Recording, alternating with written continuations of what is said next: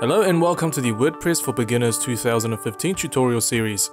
In this video we are going to answer the question, what is WordPress? If you have been looking into building your own website, then no doubt you've heard about WordPress. WordPress is a free and open source blogging platform as well as a content management system written in PHP and MySQL. When WordPress was first released in 2003, it was just a simple and straightforward blogging platform.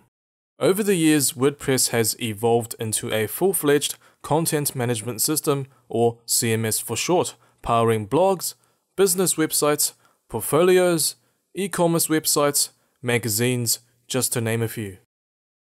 Nowadays, WordPress powers more than 60 million websites, and it's the most popular blogging platform on the web. So if you're wanting to build a web presence, whether it's a blog, an online store, or a website for your business, WordPress is a very solid choice.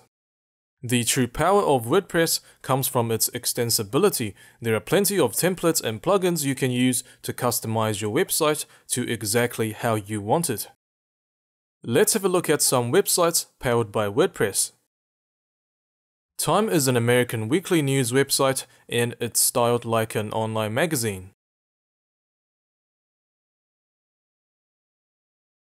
InStyle is a fashion news website also set up in a magazine style. Sony Music's official website is powered by WordPress as well. In this case, it's built more like a traditional page-based website.